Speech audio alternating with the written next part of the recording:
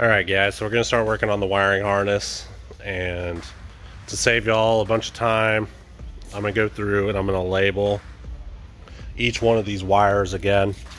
So here's the bow of the boat, but this doesn't tell us what any of this does, okay? Then we're going to work our way back, and we're going to, we got new plugs coming in, and we're going to try to figure out where all this stuff goes, what goes to what. And guys, this is a 30-plus-year-old wire probably, so we're going to go ahead and just replace the whole thing with new wire. And if you guys do not have a wiring harness, you need to take some string, lay it out through the boat, and label each thing of string so that you know that you have everything accounted for. Last thing you need is, oh man, I forgot the bilge pump switch up at the front of the boat.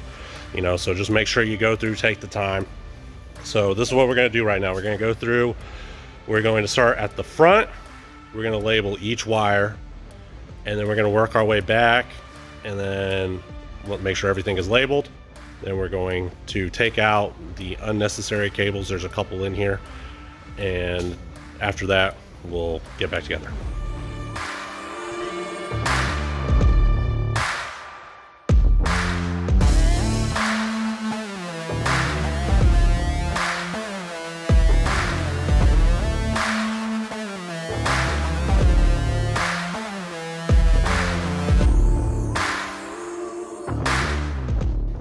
Alright, so we just got some of the wires labeled.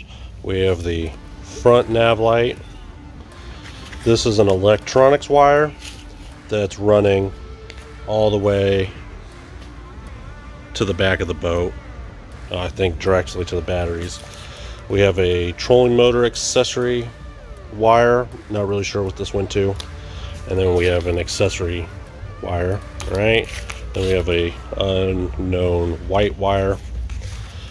It's probably the ground for this, because we got black and red. So then we're gonna come back here. Now, guys, like, if you have this sort of stuff going on in your boat, right? Cracked wires, because this is old stuff, and you got this kind of situation going. You need to take it somewhere to get that fixed. If you don't know how the wherewithal to do it, you need to go and get that fixed, because that'll ruin your day.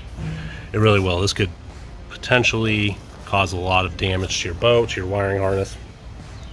I don't know. I don't know what things were like in the 80s. Wasn't born, but we've kind of upgraded since then, and we have some nicer stuff. So now, we got to finish this. So we have port fuel, starboard fuel, and then rear nav light. Here's the electronics wire that runs all the way, and we have the it's either port or starboard bilge, whichever one you want it to be. They labeled it aft and forward bilge, and then we have the pump.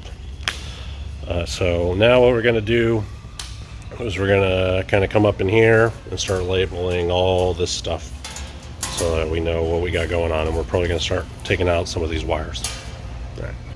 All right, Dad. So you were around in the 80s. I wasn't. I was just a figment of your imagination. Can you kind of take the viewers through what we got going on here, kind of how this works? So, well, that's a scary thought in the process, but basically we have some hot wires coming back from the battery going through all this loveliness here up into the back of the fuse box, and we have two hot wires coming in, and then we have a jumper hot wire over to this side over here, which we're a little bit confused about right now, but we're going to get to the bottom of that. But basically we have two hot wires coming in servicing these two, and they jumper across. And what we've been trying to do is track all these wires and get rid of the stuff we don't need.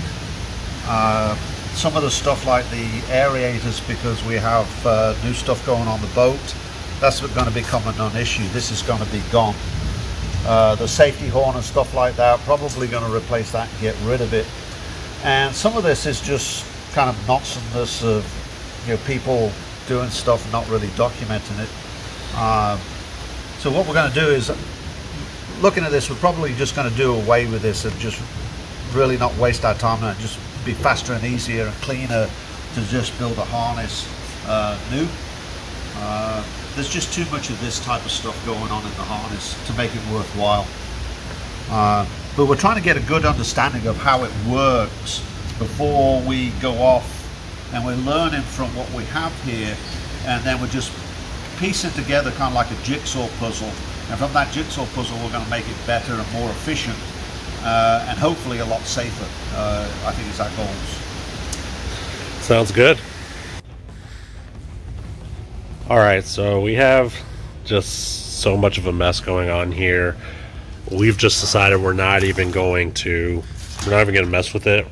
We're just going to, we might use it to kind of figure out how to wire the gauges or the switches, but other than that, we're done with this. So we've decided we're going to go with a fuse panel like this. So this is a Blue Sea system, part number 5026. Get these on our website. So we're going to have hot coming in. This is going to be a 4-gauge wire, all right? Because you don't know how many amps people are going to add on, things like that. So let's just put 4-gauge here. Then we're going to have the negative 4-gauge up the top. Basically, we're having a negative bus bar up here for any accessories, right? Like if you put graphs, you're going to want to put them up here. So what we did is we went through and we widened out the fuses, and we kind of made this all up so that we can get a game plan to figure out how we're going to wire this. So we just went through and labeled each thing. So we have port aerator, it's going to be a brown wire. The starboard aerator is going to be a brown wire, and the bilge aerator is going to be a brown wire. But what we're going to do is we're going to add a little bit of tape on either end to separate these. So this one will be like brown and white, brown and yellow, and solid brown. Okay, then we're going to have gray for our nav lights, blue for interior lights, pink for the fuel. Both sides will do the same thing, maybe pink and white for one, pink, solid pink for the other, yellow for the auxiliary switch, and orange for a USB plug that we're going to have. And then that leaves us with 3 empty slots, which we think is more than enough. And so that's about it. Then we're going to also run some wire up to the front of the boat to power a graph and maybe an auxiliary switch up there. And that's about it. So stick around. We're going to go pick up as much of our supplies as we can get our hands on, and we'll get to going on it tomorrow.